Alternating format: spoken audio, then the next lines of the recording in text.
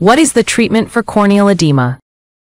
Treatment of corneal edema, or swelling of the cornea, is based on what's causing the swelling. Most commonly, the endothelial cells, responsible for pumping fluid out of the cornea, are damaged.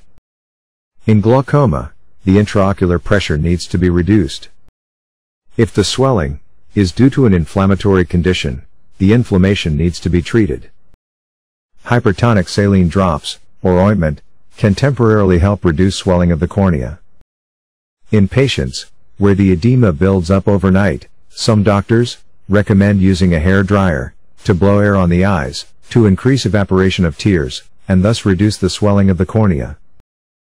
Descemet stripping automated endothelial keratoplasty, or DSAEK, is currently the standard surgical treatment for patients who have visually significant corneal edema, not responsive to medical therapy.